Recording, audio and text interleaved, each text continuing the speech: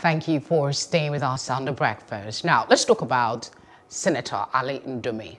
He's in the news today because he's been remanded for failing to provide the former pension reform task team boss. I'm talking about Abdulrasheed Maina in court. The court had on several occasions postponed a hearing. The court says it had upheld the principle of fair hearing provided by Section 36, subsection 1 of the Constitution, and has adjourned the case on a number of occasions to afford the senator enough time to produce Maina or present his case in court. The judge said, and I quote, the defendant has jumped bail. It is time to make good on his, that's Ndume now, undertaking to forfeit the 500 million naira property in the event that Maina jumped bail. Now, why did a serving senator decide to stand surety for somebody who has a checkered history of due diligence, of commitment to a process? And I'm talking about Abdulrasheed Maina now. His reason, according to reports quoting him, that he felt it was his responsibility as somebody who represented Maina's constituency in Borno State. Is that enough reason for a serving senator to be associated with such a situation, for somebody who is being investigated for corruption? Now, let's have at the back of our mind that the reference to Abaribe will be coming up when it comes to the prescribed IPOB leader, Nnamdi Kanu. What was his role? He also stood as guarantor and has been unable to produce Nnamdi Kanu, while himself is still serving as a representative in our National Assembly.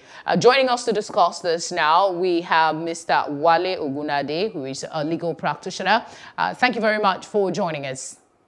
Thank you for inviting me, and good morning, everyone. Good morning. Please help us understand the implication of a senator being associated with somebody who is being investigated, standing surety for that person. Refreshing the memory of those who are watching and listening, you remember that Abdulrasheed Maina had issues in respect of embezzling billions of naira belonging to the pension agency he was heading. And eventually he was arraigned in court. And a bail was asked by his lawyers. And in order for him to get that bail, the judge ordered that one of those that will stand for him at the surety, or the condition of the bail, will be that one of his sureties will be a prominent Nigerian who has a land, and somebody who has landed property within the jurisdiction of the court, and of course, taxpayer. And it was very difficult for him to get a prominent Nigerian that will stand for him. And I guess that's why Ndume, being his representative, went to stand for him. I wouldn't know their relationship, but of course, you know, in Nigeria, there's what we call the pressure. So maybe the man was put under pressure that, well, you can't leave your own now, you can't disown me. And that's why I want to believe he's too short. Okay. But again, the implication is that standing short for anybody is a very risky thing. And I want to believe that this ruling now will be a very sound and clear warning to people who stands short for anybody. And of course, it will stand again as a clear warning to people to always behave good. Because nobody will want to stand short for anybody again. Okay. The Abaribe matter, Mr. Ogunade, issue that you mentioned a few minutes ago, is another good example. And there are several. Okay, I was going to move on to another aspect that has, of course, created a lot of controversy. It made, of course, these two names start trending online yesterday, and that is Senator Einaya Abaribe. Mr. Ogunade, I want you to speak on the similarities between these two cases. There's people who are already clamoring for Ainaya Baribe to also be remanded in prison for failure to produce Nnamdi Kanu. Are there any similarities, and what exactly might be the difference between these two cases? And do you agree also that Senator Baribe should also be remanded? In as much as they are similar, the matters may be different, the situation may be different. It depends on how the matter is presented before the court. And I know that the judge in Ndume's matter, he got irritated by the attitude of the senator or even the lawyer. But again, now breaking it down, both of them are similar and they are on the same footing. We call it in law, they are on all fours. It is a dangerous thing and it's a bad thing for somebody who is on bail to abscond or not to appear in court. Because that's a condition in which he's given bail. And if you fail to appear in court at the next adjourned date, it is a criminal itself. And of course, whoever stands short must be held responsible. But before I go, for the understanding of people, the Black Law Dictionary defines the bail as the process by which a person is released from custody. It's released from custody on the undertaking of somebody who is called a shortee on his own or on his own recognitions. If maybe Maina has been released on bail on his own personality, no problem. If Nnamdi Kanu has been released on his own personality, no problem. If he jumps bail, then the state will be looking for him. But now, he had somebody who he was released to, that at the next adjourned date, he must be in court. And don't forget that Mr. Ogunade, I want you to bring in the perspective of, people have also mentioned that the reason it might be different for Senator Ainaya Abaribe is the involvement of the Nigerian army that led, of course, to the narrative now that Nnamdi Kanu had to flee the country. There was also, statements made that said that the Nigerian army may have been involved in maybe keeping him in custody, at some point before eventually it was realized that he was out of the country. So does that play is that an important perspective here to differentiate between these two cases, the involvement of the army in 2017, I believe? I mentioned it maybe because I didn't mention the army. I said that they are on the same leg, but the situation is different. In law, we call it they are intervening forces or circumstance. The army's involvement in Nnamdi Kanu's matter really altered the scene from being a normal jumping of a bail situation. Because the man, of course, one of the arguments of the lawyer was that Nnamdi had to flee for fear of his life. And of course, that made some sense to the judge that, okay, now the situation is calm, bring him back. But the man is the shorty was saying that, well, the man has jumped out of jurisdiction. It is difficult for him to lay hands on him and so on and so forth. So the law is not sentiment. Like I tell everybody who tries to listen, law is about fact and logic. Okay, I want to ask you, I didn't quite get your explanation for it. So I'll make it a bit more simplistic. Like, could you tell us if there are implications of senators who are law upholders in the society, who make laws for the country, being associated with people who are being investigated for crime against the sovereignty of this country, and in the case of Maina, against on the issue of corruption? What are the implications for someone who is watching and wondering why these senators are being associated with people who are being investigated? First and foremost, nobody is above the law, even if you are a lawmaker. The law is that as a shortee, if the accused jump bail, you will be held responsible. That is the law. It does not matter who you are, not even the president. So, before you take that step, you should know what the implications are, that they are very grievous. So maybe associating with people who have such issues or who are criminally minded, that's another thing entirely.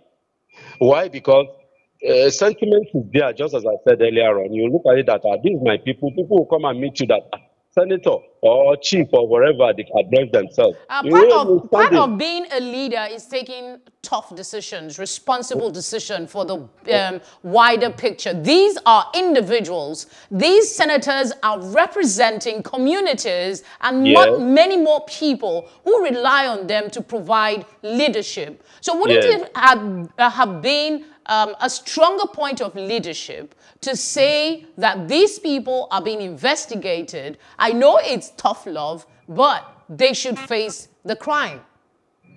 Yes, that's what I said. You see, I said they should be circumspect. I Face just the believe law, that they rather. got carried away by sentiment because they hold a very high office, an office of responsibility, and they should not be seen to be involved in this type of a situation where they know that definitely it's a big crime, it's a high issue, it's a big issue. And there's a possibility that after the person has been released on bail, the likelihood of jumping bail is there. So Okay, they should have weighed it, sought legal advice before they took that decision. Because look at it now, how it has turned into. all right, I think you've responded to that. Let's look at the perspective that's been brought forward by Arewa youths. They are alleging that the conduct of the freeing one senator and arresting the other for standing as guarantor to these people smacks of, gives room to people saying that the federal government is being selective with the application of justice. Do you agree with that position? How does the federal government come into this conversation when the proceedings are from the court? This thing is clear. For starters, you don't mix law with politics. Law and politics is like water and oil. There is no way that water will subsume oil. Law will always float. That's oil. These are people that are mixing politics with oil or with law. They are just on their own and they are speaking from a position of ignorance. I've explained earlier on that there were intervening forces or situations in the Nnamdi Kanu situation and that of Maina. Maina was not under threat. He was given bail and he ought to be in Nigeria to go to court on his third day, but he didn't go. The law has to be applied. Like I keep on telling people, the law is there. When it's to be applied, people will shout. There Okay. are laws. The other day I was in America. I saw that I didn't even hear anybody youth that blow the horn, as we call it in local palace. And I asked my brother-in-law that was driving me around, don't cast that horn here. I say, to do what? If they hear anybody hoot, they will check his brain that the person is mentally unstable. Okay, But Mr. in Ogunade. Nigeria, that's what you see. They know, and people do things otherwise. I So, wanna step in here. If you are, of course, following the Ainaya Baribe and Nnamdi Kanu story, you know, there's a part where he had to request for more time to provide Nnamdi Kanu in one of the court rulings, or deliberations rather. Do you expect that Senator Ali Ndume might also see, ask that option to be given to him also? Can he request for more time to provide Abdul Rashid Maina? I wouldn't know how he's going to do that because as a lawyer, I know that the court has made a ruling, and that ruling will take effect except he wants to appeal.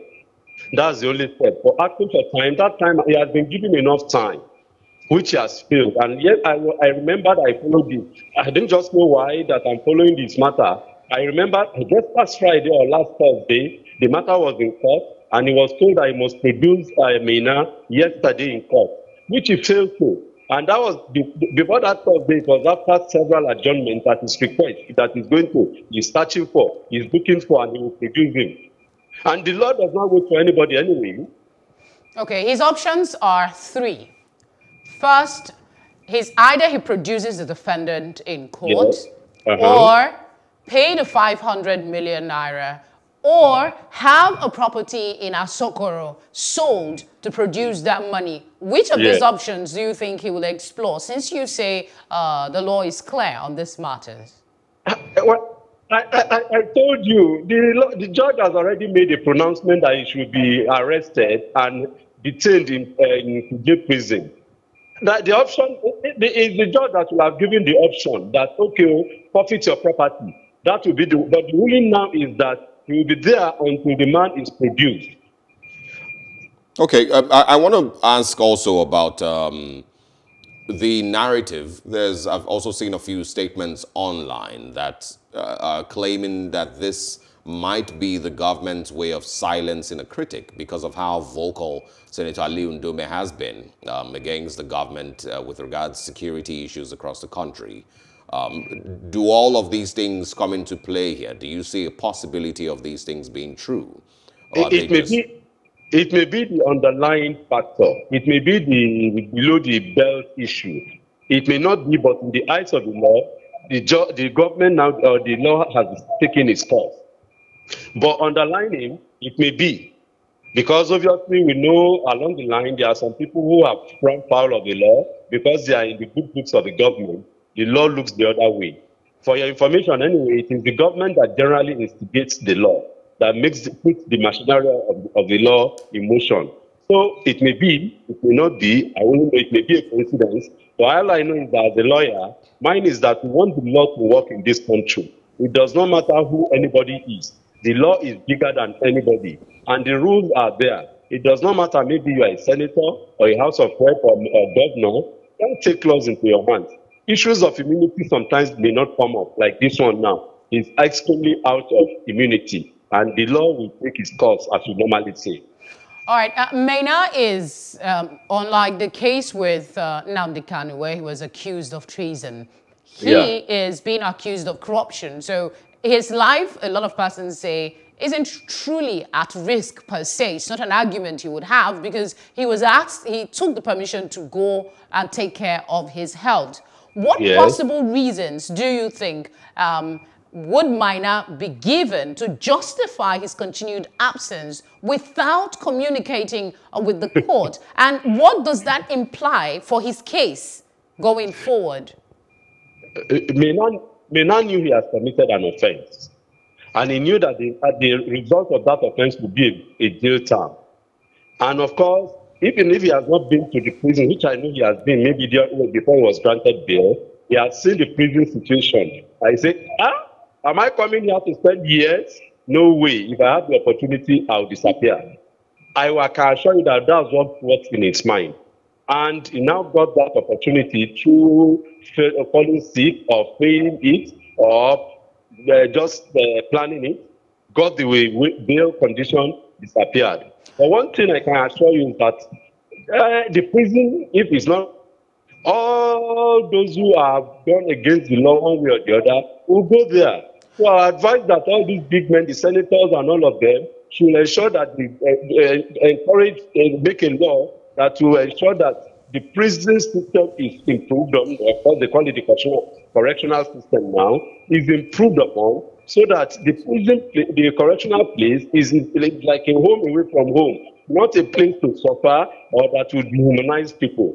We even thank God before, if you see prisoners being brought to court, you will see they look so bony, they look hungry, and of course sick because of rashes and so on. So there is getting better, but it can get better, so that even if people now have a interface with the law, or as they call it, they violate the law, the Nigerian prison will be accommodating to them, not that they will face sickness and run out of Nigeria. Mr. Ogunade, because of time, I think we have just a minute left to carry on with this conversation, but I want you to also speak quickly on the other options of being able to apprehend these persons. It's always very easy for us to declare that a person cannot be found and has jumped bail and is suddenly missing.